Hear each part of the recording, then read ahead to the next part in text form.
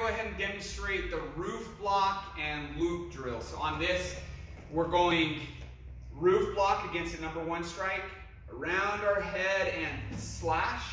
You slash down to your hip.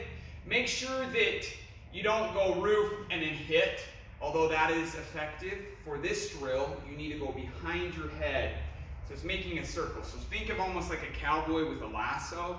Okay, bam, bam. So with a partner, it looks like this. And go slow. So she strikes with a 1, roof, and block. So right here, when she slashes down to her hip, as I come around, she sees that I'm coming, and she hurries and blocks. And on the block, I kind of lean back, and on the strike, lean forward. And that is the roof and loop drill.